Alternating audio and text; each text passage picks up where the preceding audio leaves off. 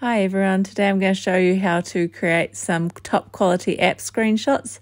So I use this iOS resolution site to get the size of a different model so I can create a background. I usually go with one of the bigger background sizes because they scale down quite well.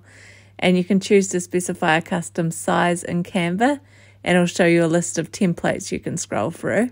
I'm just going to search up any sort of gradient background and choose something that I think will look nice as an app background and just resize that appropriately.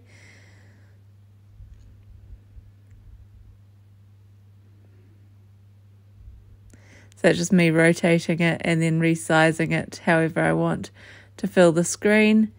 And then I might go ahead and add some little blobs on there to try and make it look a little bit different and give it a few more levels.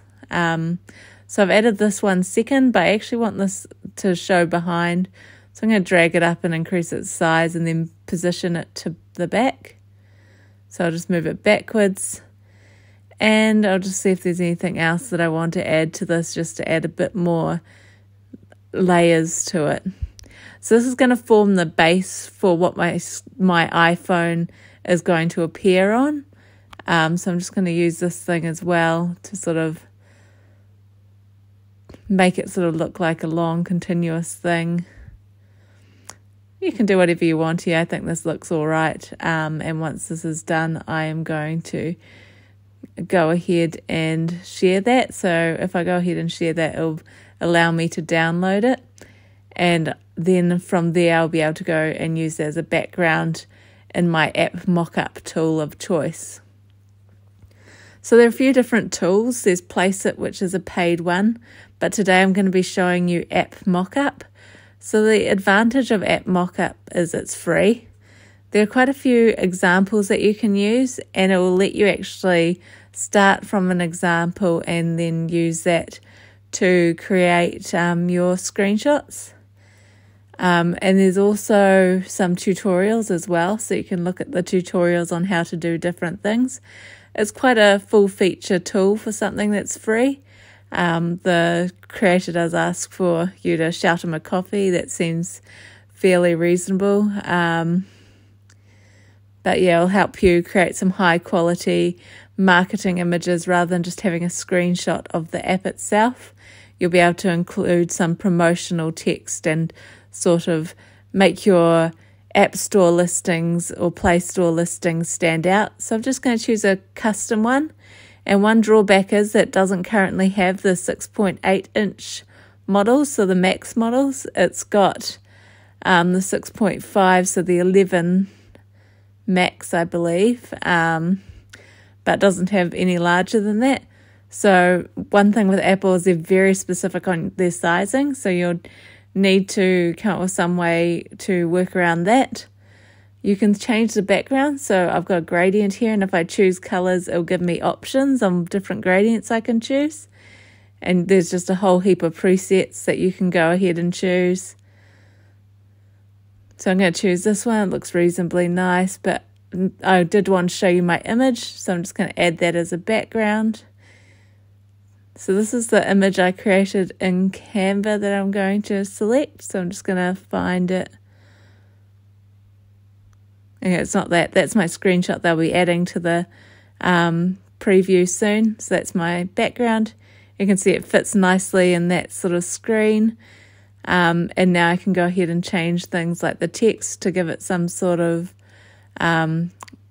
motivation to the user why they might want to download the app. So my app's a goal tracking app, and so I'm just going to make that more prominent so that it's clear to the user what that is for.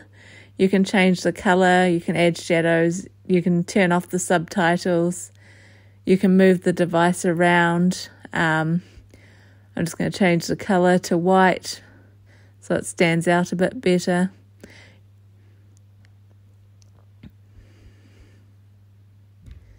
There's also, like, you can add your icon if you've got an icon.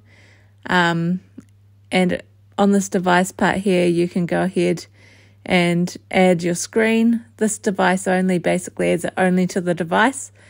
If you had multiple devices, then you could say all devices in this column, and it would basically go ahead and add to all the different devices so that with the same layout, so that you've got so it's nice and reusable and you don't need to manually go and add each one. You can change the color of the frame or do a few different things inside the device editor, and that can actually include positioning it differently inside the screenshot preview. So you might want to move it up or down just to make it look better. I personally want to show it partially off the screen. For one thing, it's going to remove that ad that stops it looking ugly, and I think Apple might not accept ads on their App Store listings. So yeah, I'm just going to move it down to solve that issue. So if I just give a negative value for margin, then it's just going to take it down off the screen. So you can see that it's partially off the screen. It sort of looks a bit more dimensional, 3D. And I'm going to add in another, add the subtitle back in. And it's just going to be sort of like why they might want to track their goals. So I've told them the purpose and I'm telling them why they should download the app. I can show you a bit about how to increase that font size. You can increase the line height if it does that overlap that you just saw. You can change the colour, add a shadow. So I'm just going to show you a bit of shadow, and you can also change where it is using that margin there. So I'm just going to add a shadow now. You just sort of play with these numbers until you get something that you're happy with and that looks good. But it's all very easy to use, so it doesn't take long to sort of figure things out and get something looking nice. And I'm going to add just a good amount of blur so it's not too obvious and in your face.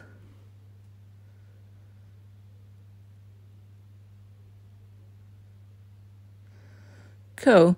So when you've got a screenshot you're happy with, what you can do is you can actually go ahead and export your screenshot, and it'll just download it in a zip file. You can give it you can save your projects and stuff like that inside here. So yeah, here it is exported, and if I open that up, you're going to see my screenshot inside that file. And I could just upload this straight to the App Store and it should upload and look nice and professional. So there are a few other things I want to show you. So firstly, I'll just start by creating another project. I'm just going to select any phone. I don't particularly care what phone. But you can sort of see that there's lots of different options there. They also have some presets, so for iOS they might give you a few different phone sizes and an iPad, and you can just sort of edit them. If you want to create a new screenshot, you can either click duplicate or new screenshot and just edit those as you wish to provide different, if you want to show different screens within your app, because obviously most apps are going to have more than one screen, and I think the Apple Store requires a few more. You can also browse templates, and you can actually choose to load any of these into your screenshots, but you'll need to do it as a new project. And basically that's just going to load it up with exactly what you would see in the example, and you can just edit what content appears on the screen and any text, any marketing text and any logos. So that little grey square to the left there is an icon. You can go ahead and you can add your screenshot and it'll look quite nice. I quite like these screenshots that go over multiple screens. I think they sort of just make things look a bit more fancy and sort of stand out a bit more. So yeah, I do tend to like using these. And yeah, that's pretty cool. And when you export, it'll just export all those screenshots for you. And you can sort of see all the different devices.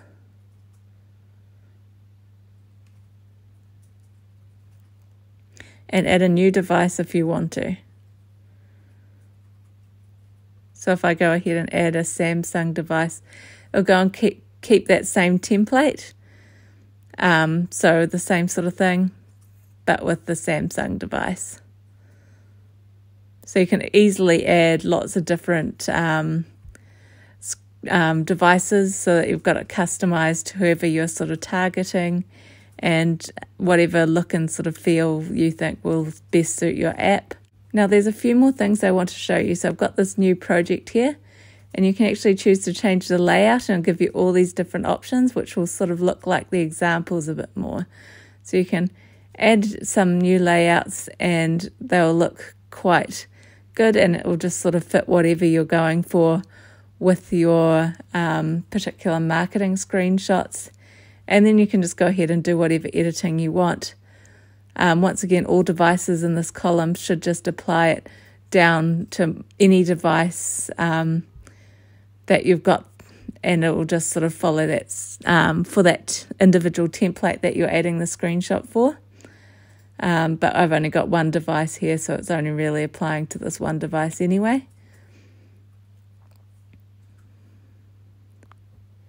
There's also something cool called panoramic, which is kind of useful for creating like a continuous background.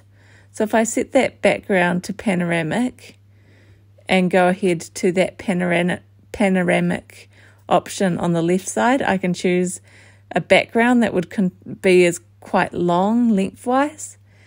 And then if I choose that and go ahead and go back to the editor, you can see it's applied. And if I choose panoramic on this device, then you can sort of see it's got that continuous background, so it can look quite nice in the App Store. I hope you've enjoyed this tutorial today and it's provided lots of value to you. If you have, please like and subscribe for more content.